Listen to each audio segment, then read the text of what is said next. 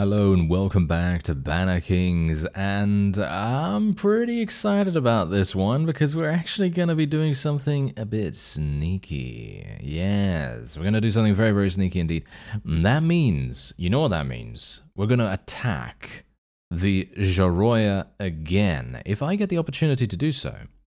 Obviously, that's a big if, of course.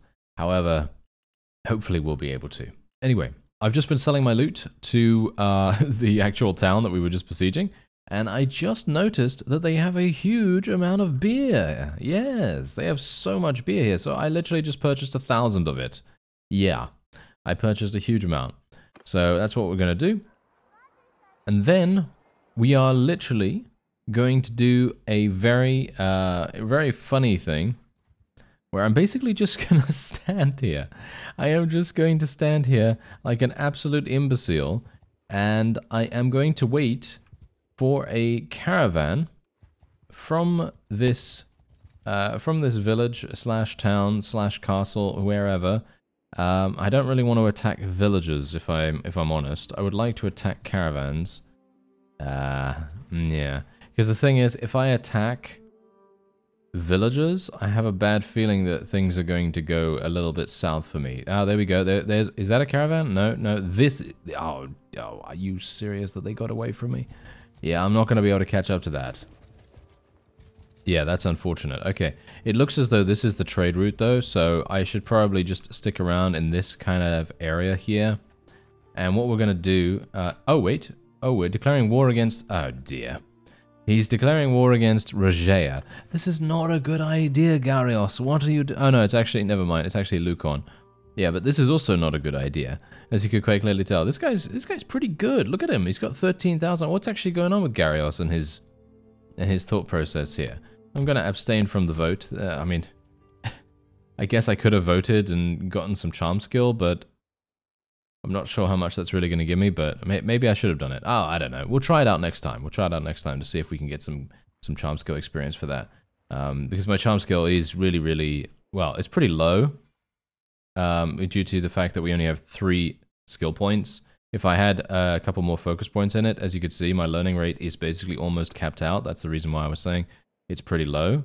Learning rate, you know, being pretty low. Yeah, that's obviously going to be a bit of a bottleneck for us, so that's not particularly good. Anyway, what we're going to do is, as I say, we're just going to wait here, and we're just going to hope that we can get in to... hello there. There's no way I can't... no, I cannot catch them. For some reason, these guys are insanely quick. I feel like I should... You know what I should just do? I feel like I should literally just... I can't attack the vassal either. That's the thing. I have to attack something that is a caravan or maybe even a trader. I don't know whether the traders will work. But it has to be a caravan from the Jaroya as well. There is a caravan. Are they actually... They're going to leave in a minute. No, I do not want to talk to you, sir. Can you please leave me alone? Thank you very much. Okay, so let's hope that he actually comes this way. He's going to exit in just a moment. So we have to be... very aware of that. This guy's also coming, as you could see. So let's be a bit careful. We have 2 chances. 2 chances. There we go. Nope, never mind. That's not the caravan. That is not the caravan we need. Okay, come on now. Come on. Are they actually going to come out or no? Because it feels to me like they're not actually going to come out now. Oh, this is bad. This is real bad news for me. This is absolutely huge bad news for me, because I thought to myself, oh no, they're going to come out in just a moment. Ah, here we go, here we go. There they are. Okay, so let's move this way. Oh no, are you serious that they're actually going to get away? I'm going to have to disband the army so that I can move up. Yeah. That's not fast enough, unfortunately. No, that is not fast enough. Okay, yeah, because the disorganized state, obviously, is going to come into effect as well. But there is another caravan actually in the town. So if I can actually wait here long enough, and wait a minute, what's that? What is that? It's just villagers. Oh, there's a caravan. Get him! Yes! There we go. Alright, this is exactly what we wanted. We're going to just go auto-resolve, just attack them straight up. and we are basically done now, and we're causing war against them once again. Obviously, we are doing that. I'm not going to take any prisoners here. I don't see the point in it. I will take the loot, though. Thank you.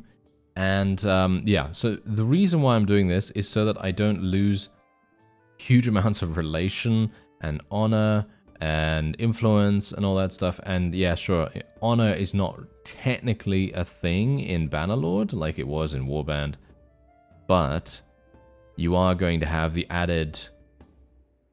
shall we say, the added penalty that it may give you a negative trait.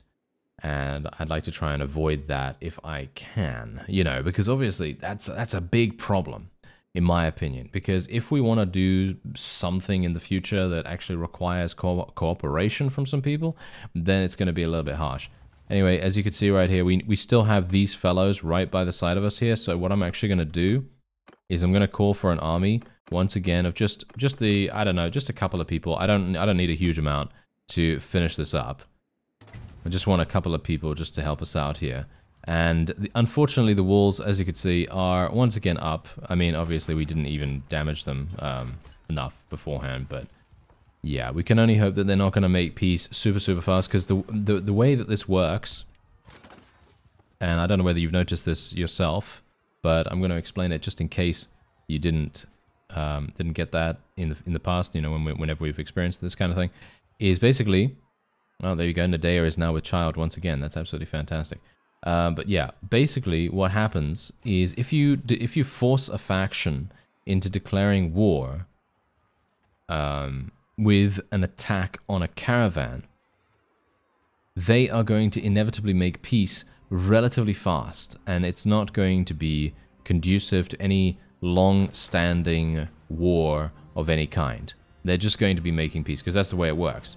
I'm not sure why it works that way, but that seems to be how it is working for me. So I'm just going to let my trebuchets just fire away here. I'm kind of hoping that they're not going to be stupid about it. Am I going to lose it? Yeah, I actually lost it. Are you serious right now? That is so terrible. Oh well, never mind. And there we go. Oh, wait. No, I am still leading. I am still leading. Yep, that's fine. That's fine. We've got my battering ram up and running as well. And all I want to do, okay, all I want to do is just get rid of these catapults. Just get rid of the catapults, get rid of the ballista. For some reason, my trebuchet is actually targeting the walls. I don't know why it's targeting the walls when it should be attacking the enemy catapult, but it's being an imbecile right now. I have no idea why it's doing that. That is actually killing every single chance we have of actually doing this. I guess the wall has been destroyed, which is somewhat good. But we really need this one catapult to be destroyed. There we go. Okay. Whew. That is all we needed. Okay. Thank you. Wow. Okay. I'm not entirely sure what was going on with that. Why is the AI of the siege engine super weird here for some reason right now? I was certainly not expecting that. Okay. So we're going to basically put away the trebuchet because we don't want friendly fire, and we are otherwise just going to be going with the battering ram. Now bear in mind the enemy does have a trebuchet available. And I'm not a big fan of that either, because let's face it, a trebuchet is going to be, well, a ballista. They have a ballista, not a trebuchet. Why did I say that? I don't know. Trebuchet on the brain. That's what's going on here. But yeah, anyway, they do have a ballista available, and that's going to be really harsh for us, because that is going to do a lot of damage. Where is it actually? Oh, it's up there. Okay, I'm actually going to try. I don't know whether I can actually do this, but I will try it. Okay, some people said that if I go backwards on my horse, I can actually go this way. Oh, nice. Nice. Nice. Come on now. Get him. Get him. Get them all dead. Get them all dead. Get them all dead. That's exactly what I'm talking about. Okay, that is absolutely fantastic. So what we're going to do now is we're just going to literally get off my horse. And thank you, by the way, for that little tip. I do realize about that, but sometimes I forget. So I really appreciate it because... let's face it, getting stuck going into one of those, one of these sieges, absolutely worst feeling in the world. Okay, now let's see if I can actually do this. A duel, sir. It seems like they are actually now ganging up on me, which is not exactly great. Okay, I'm gonna do a little bit of strategy here. Just try to avoid getting absolutely massacred by them. Unfortunate that we are indeed now having some problems. There, he's dead. Nice hit. Oh, okay, that wasn't even a thrust, and we did massive damage. Funnily enough, this dagger is probably one of the fastest weapons in the entire game, and as a result, we are never going to get beaten in terms of speed. But obviously there are going to be, you know, a number of other reasons why we would get beaten. For example, right now. Okay, kill that guy. There we go. You're seriously trying to shoot at me? How dare you? How dare you, sir? Okay, now, come on now. Get him. Get him. Okay, he's not dead. He's literally got 1 HP, this guy. Alright, fantastic. There we go. There we go. Just spice things up a little bit with some additional directions, because otherwise if I continually go for thrusts, they are just going to block that every single time. And as you can see, they are indeed being quite active on that, which is not exactly great. Okay, here we go. That was hilarious. Oh my. Wow, that was funny. Okay, never thought I'd be accurate enough to do that, but apparently we were. Very nice indeed.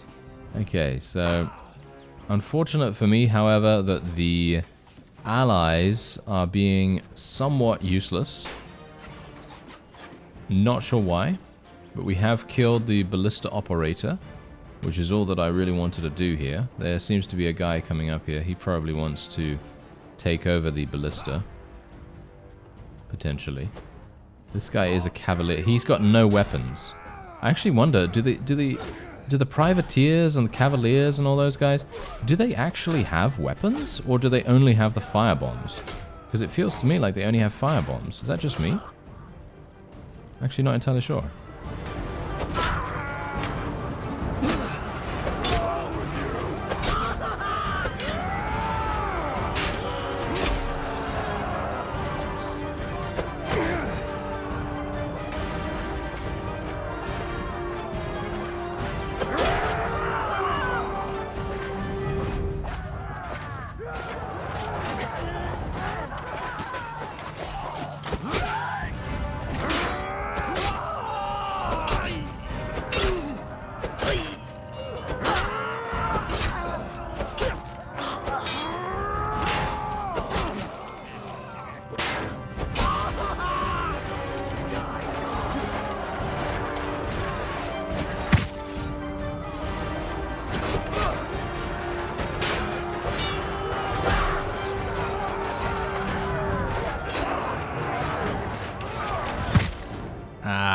I killed one of my own guys, did I? No, I just hit him once. Okay, never mind. That's absolutely fine. We don't have to worry about that too much. It's a bit strange, actually, because I'm doing so much. I am doing so much, but apparently it's not enough. Wow. Yeah, I'm gonna die here. My horse is nowhere to be seen. Where is it, actually? Can I call for it? Oh, yeah, there is a way to call for it, but I can't remember what it is. Is it? No, it's not that. Oh dear. Is it H, actually? Nope. Apparently not. Well, my shield is really, really powerful right here, so maybe I'm going to be okay. Okay, here we go. Nice. That is hilarious. Okay, so, yeah, we've got some pretty cool action going on here. I actually really appreciate being able to do things like this where we can go behind enemy lines and actually, you know, contribute to the battle, you know, in a big way. Because otherwise we're just going to die instantly whenever we go into these kinds of things, and I personally prefer the alternative. Yeah, they're being a little bit too defensive there. Let's try and be a bit careful of this guy. He's going to try and shoot us point blank, but I'm not going to allow that. Thank you.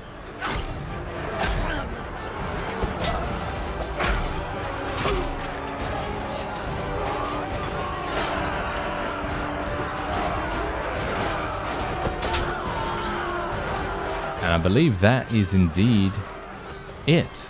I think we are done.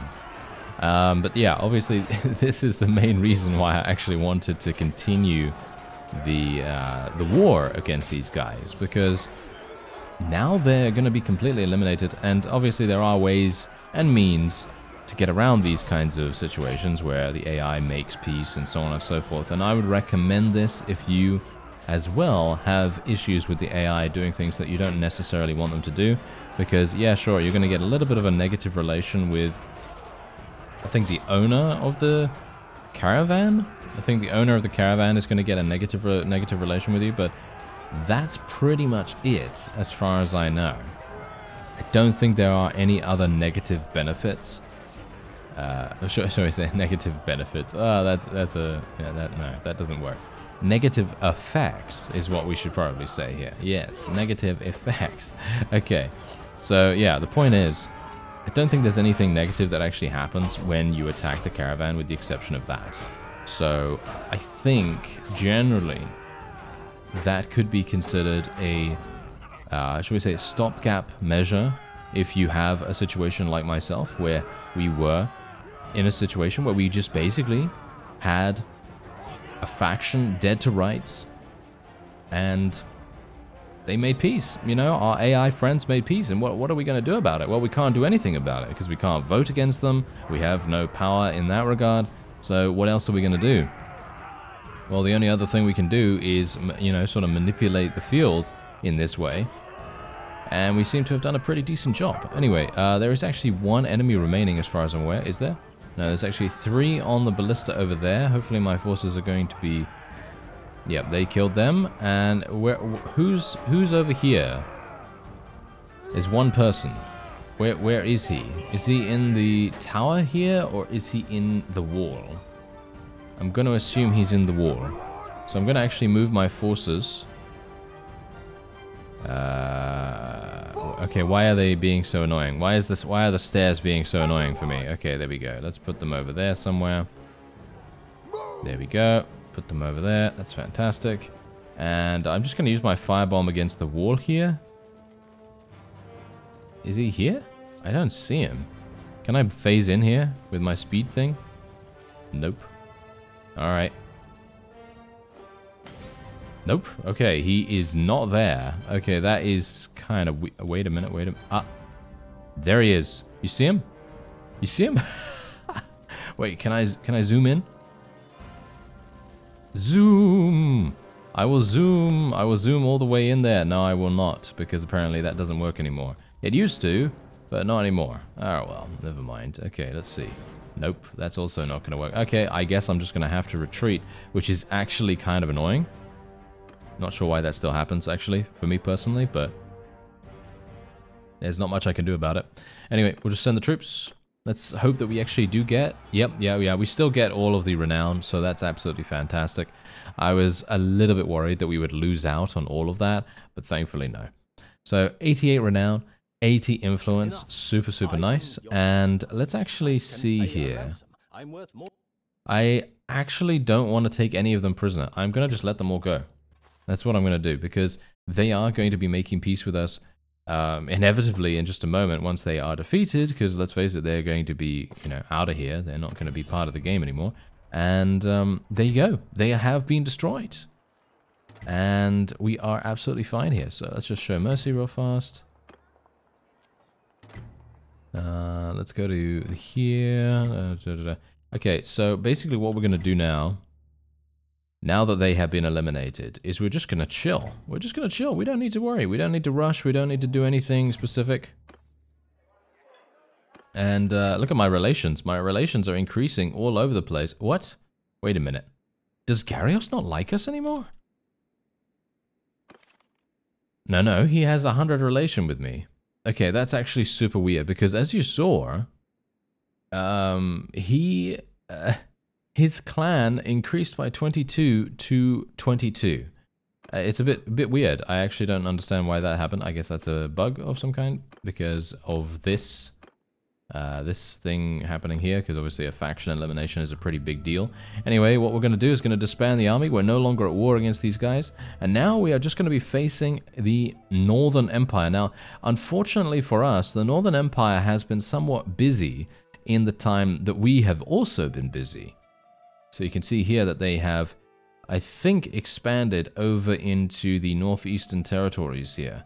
The Crusader are seemingly not really doing too much. I actually wonder whether they are at war against them as well. Because, I mean, let's face it, we are indeed in an alliance with these guys. So, as you can see here, it doesn't actually even say what that is, but apparently we are in an alliance. Oh, there we go, there it is. An alliance between two realms institutes an expectation of mutual defensive military help. The proposed ruler needs to have at least one reason, a result equal, greater than 0 even, to consider an alliance. Okay. For more information, see the alliances concept in the encyclopedia. Okay, yeah, I'm probably going to be taking a look at that actually in just a moment, because I need to see exactly what is happening with that. That's going to be a pretty important thing. So let's have a look here. Concepts. Alliances. An alliance between two realms. Yes. Okay. When one of the constituents is attacked by another realm, the other constituent is expected to come to their aid. So in other words, the Crusader will be coming to assist us. And refusing this terminates the alliance. Alliances may begin either by mutual agreement or by marriage arrangements. Alliances are unmade upon the death or change of rulership of either constituent, with the exception of alliances through marriage. For example, if the ruler of a kingdom dies, but their clan is still the ruling clan and they have blood ties with their allied realm, the alliance will persevere. Aha! Okay, interesting. Okay, very, very nice. That means that basically if you marry someone with an alliance, or you form an alliance through marriage, that's a lot stronger than if you were to do it politically, by the looks of things. I mean, obviously, a political arranged marriage is also still political, so, I mean, yeah, you know what I mean. Anyway, we're going to finally get +2 ammunition for our throwing weapons, so now we have 20 stacks of firebombs, which is obviously fantastic. Very, very nice indeed. And now we can actually start using our firebombs against the Northern Empire. I think they're going to be rather surprised. I think they're going to have a bit of a rude awakening here, because this is something that they've not seen us use ever before. And I cannot wait to use it against them. And now we just get to see who's going to get the town. I'm going to vote for some people. It's me? They're actually giving it to me now. They're actually giving this to me. Okay, sure, I'm going to take it. Yes, I am excited. Okay, yeah, I am excited to actually do a little bit more town management. It's been a while since we've been able to do that, because we've barely had a breather with the war against the Giroya, but now we do. And I'm a little bit worried about this, actually, because we are not really going to have a huge amount of raw materials. Hopefully we have enough wood, because that's going to be the biggest thing to sort of worry about here. But yeah, let's actually just take a quick look here. So, wait a minute. It's this, and I want to claim it. There we... Oh, wait. No. Which one do I actually want to do? I can claim this? Okay, wait a minute. What is the... you may claim this title. Okay, I may claim the title. It gives me coins, renown... Ah, this one seems better. There we go. Okay, so wait. We can have... Wait a minute. Isn't this the actual ruler? Isn't this the ruler of the Giroya? As far as I'm aware, it is. But funnily enough, if you take a look here, if I claim this title, I'm going to get more influence and more renown, right? No, I'm not. Okay, I'll claim this one. Claiming this title sets a legal precedence for you to legally own it, thus allowing it to be usurped. Okay. Gonna claim it. There we go. I can claim both of these? I don't think I want to claim both, right? I think that's gonna bug it out, or that's gonna do something that's probably not gonna be great. So we're just gonna do this sort of the old-fashioned way, I suppose. Okay, so otherwise, let's go in here. We've got... Wow, we've basically got nothing at all. Yeah, so wait a minute. Let's have a look-see here. We're gonna just put in so much cash because we have so much money right now. And this is what it must be like to be rich in real life. Literally, you can just throw money at whatever and it doesn't matter. That's crazy. I wouldn't know.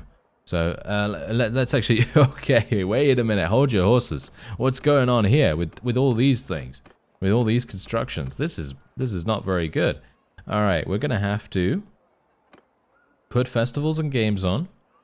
Is the fairgrounds actually built? Yeah, we have one fairgrounds. That is not exactly great, is it? Okay, so edit your workforce policy under domain management. And a governor. Okay, let's actually see who's good. Let's see. The Velvet Weaver is okay. I want to get more loyalty. That is the thing. There's loyalty there. Oh, this guy looks really good, actually.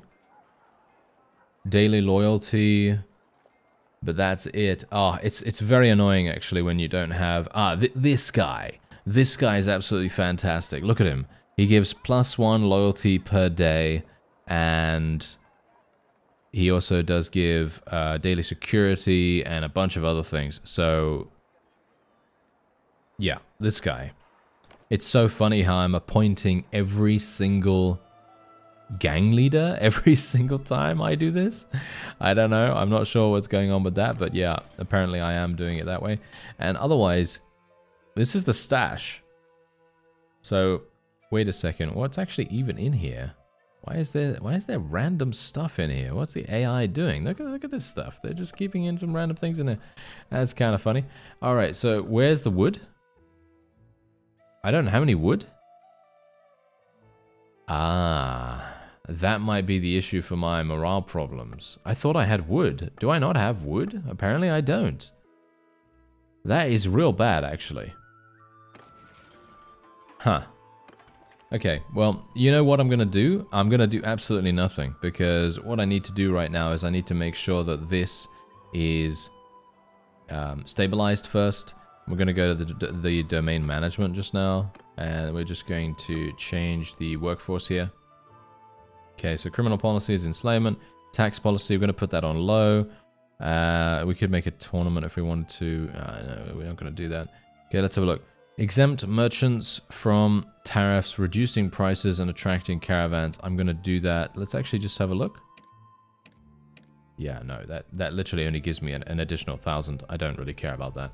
Extend exemptions to artisans and guilds, improving their output efficiency while decreasing state revenue. Let's have a look. Yeah, no, I'm fine with that. Yeah, no, I'm good with that. And we can tax slaves. Technically, taxing slaves would be a much better idea, but as you can see, if we taxed private slaves, we would get a lot of revenue. Huh. Maybe we should do that. I don't know. I mean, we're not getting that, technically, but the merchants are. Daily revenue of local merchants based on slave workforce and production efficiency. So they would technically be getting 7,000 in that case, as you could see. So maybe it would actually be a good idea. Anyway, workforce policy is going to be construction. I think.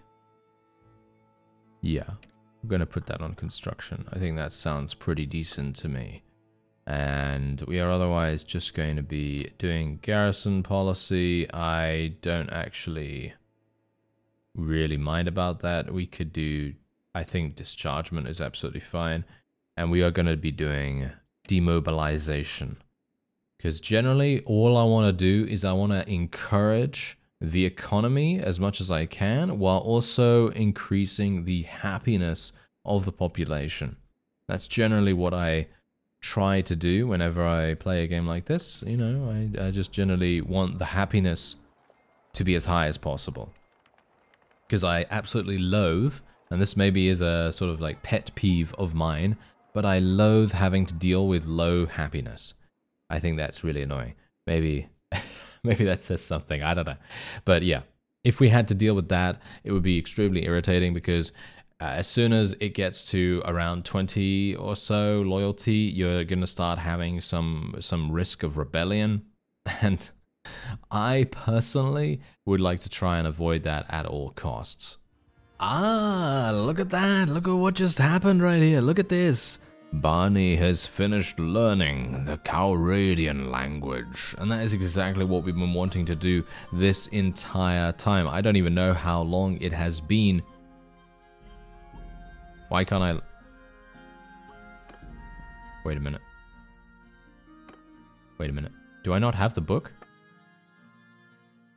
Where's the book? I didn't sell it by mistake. 100% I did not sell it by mistake. Wait a minute, wait a minute, wait a minute. There is no way I have sold this by mistake. Also, my morale is actually taking a huge nosedive right now. Not entirely sure why that is, but yeah, apparently it is. Anyway, yeah, wait a minute. Where is the book? Because, now, here's the thing, yeah? Okay. I'm going to tell you right now. The reason why that's absolutely impossible is because I locked it. First of all, I locked it in my inventory.